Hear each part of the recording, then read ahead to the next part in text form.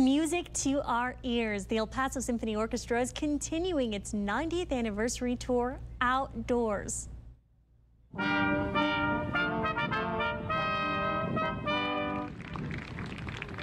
Nice to see the pups loving the music too. Just lovely out there. The musicians played last night at Album Park, and like so many other artists in our region, their performances were postponed by the pandemic, but the music, passion, and determination to play still thrived inside the musicians, who are happy to have an audience once more.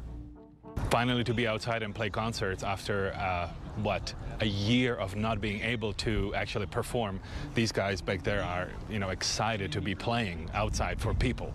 And hopefully by September we'll be back in Plaza Theater playing full-blown concerts.